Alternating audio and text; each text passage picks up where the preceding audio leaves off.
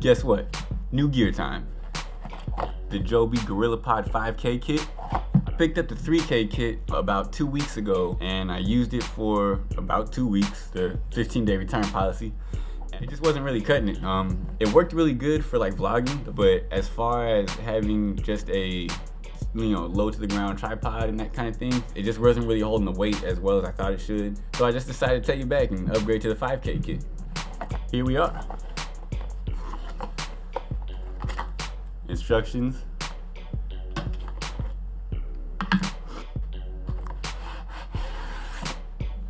I can already tell it's quite a bit heavier. It's a little bit longer. Here's the old Gorillapod SLR zoom, just for comparison. As you see, it comes with the ball head. Ball head was really what was messed up on the 3K kit.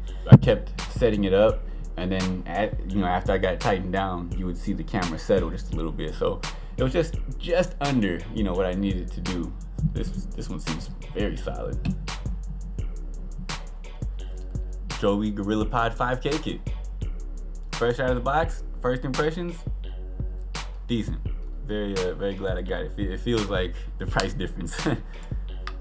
There was a $100 price difference between this one and the 3K kit, which is the next one down. It went from $80 to $180, and so far I see why. I think it's a beast. All right, the other piece of new gear we got is the GoPro Mic Adapter. I got the GoPro, the Pulus or Puluz or whatever it is, case so that you can have a cold shoe on a GoPro. And I also have my Rode Video Micro. So this is the last piece of the puzzle. That big old box. Watch this, watch this. Whoop, that's all.